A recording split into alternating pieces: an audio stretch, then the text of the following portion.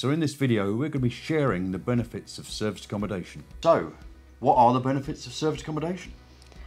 Oh, there's plenty of benefits of serviced accommodation. Can you give me the top three then, that you feel are the most beneficial to anyone looking to run serviced accommodation? Okay, it's pretty much hands-off. You can run a serviced accommodation business with just spending maybe a couple of hours a month on your business.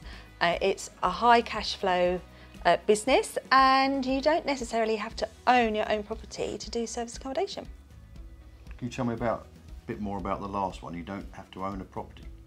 No, you don't. So serviced accommodation is when you have a property that you turn into a really beautiful self-catering accommodation, and you charge it by the night, much like Booking.com, Airbnb. But by not owning your own property, you actually rent it from a landlord. So you pay a monthly rent to the landlord and then you charge it out by the night.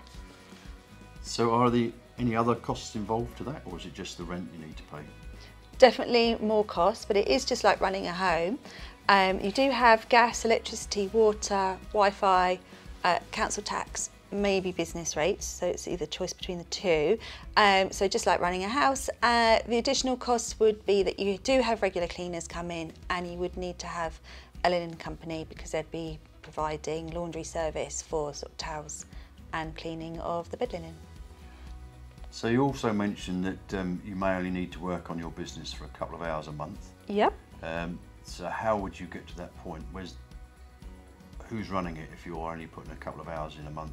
It's all down to having a great team. So housekeeping is super important. Systems in place. So if you have got booking systems like Booking.com, Airbnb, then they actually take the bookings for you and can take payment as well. And you'll need a team that can do maintenance for you. So really they're just your sort of three major things that you need. So run through that again. You've got your housekeeping team. Housekeeping. Obviously maintenance is important because maintenance, you need the right people on board to get it done quickly so that you're not out of action for a while. If you're doing a rent-to-rent on property, what are the benefits of running as an SA, serviced accommodation unit, over than a normal sort of rental on an AST? What are the major benefits? Okay, so an AST, which is a short hold tenancy agreement, just make sure I get that right, is when someone is actually moving into that unit, that flat, that house, and they're making it their home. So their intention is that they stay there for at least 6 months, maybe 12 months, or years and years and years. So it is actually their home. They pay all the bills, they're paying the council tax. With serviced accommodation, it is just very short-term stays, which you charge by the night to your guests, which is very important. The difference between a tenant and a guest. A tenant making their home, a guest is just there for short term. But the actual cash flow is very different. You can be making 10 times more cash flow on serviced accommodation than you can just as a normal rental unit. And obviously there are other benefits to that as well, if you need to take back the property. Yeah, so as a rental unit you have to jump through quite a lot of hoops to remove a tenant. Either you have to give 2 months notice. If the tenant stops paying, then you have to go to the courts to get them removed. But if it's a guest and it's service accommodation, then they have no right to be there, and you can actually remove them or get the police involved, and they have no right to be in that property, so you can just get them out straight away. So if they break the T's and C's, it's a case of thank you very much, cheerio. Yep, so each guest will have a set of T's and C's that they need to sign and adhere to, and if they break those rules that you have set, then yeah, they need to go, and you can force them to leave the property. Excellent. So in my mind then, a service accommodation wins every time over a normal AST. But is that area specific? I mean, what do you need to know to set up a service accommodation unit over and above putting a normal rental in? Okay, so they are two very different beasts.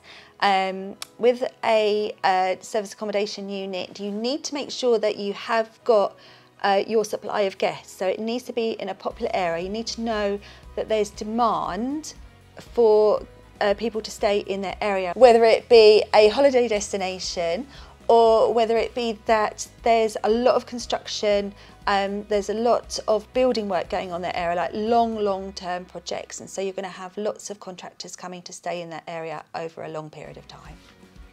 And is there any benefit in having contractors above holidaymakers? We definitely prefer to have contractors over holidaymakers. Holidaymakers expect a lot more because obviously it is their holiday, so they want that hint of luxury. They don't want it to be like home, so their expectation, in our experience, is much greater. Contractors are away from home for weeks and sometimes months at a time. They are really looking for somewhere that's clean, cosy. They have access to a fridge, to a telly, to a sofa, and they've got a comfy bed to sleep in. That's all the home comforts that they want. So it's basically creating a home from home for them, because it is in effect their second home, because they're away from their own home for that long. 100%, and if you do it well, you will attract the same contractor back to your unit time and time again.